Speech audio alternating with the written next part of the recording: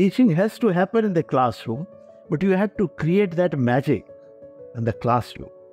You need to create by your persona, by your communication, and the trust that you have to build up in the students that you are someone who would be teaching you. And that acceptance of teacher by the student is a great thing. In many places, teacher continues, student continues to listen, but they don't accept. So, I believe that teachers are also expected to constantly update their knowledge base.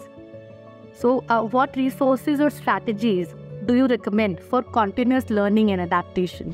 We are arriving in a time zone where pedagogy is going to be very, very crucial, because the contents of the course are uniformly available to all the law schools and all the students. And I say, in terms of pedagogy, he should be a master of how the outcome-based teaching is possible, how project-based learning is imparted, how case law method is imparted, how flipped class can be organized, how collaborative teaching can happen.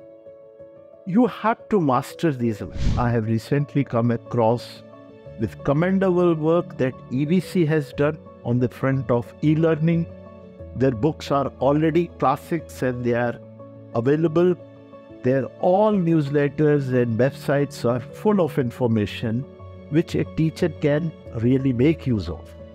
And thereby they can equip themselves to become more relevant for the emerging needs of the academia, the students, and the... In an era of rapid technological change and societal shifts, how can law teachers themselves become smarter and adapt their teaching methodologies to engage and inspire future generations of lawyers?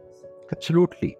So, as I said, teacher is also to remain evolving, always.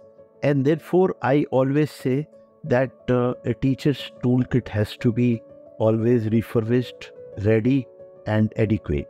And in order to do all that, you need to experience the different kind of exposures. So as I have mentioned, now we have a lot of e-technology, e-platforms, we have a lot of new resources. You need to learn how to make use of it.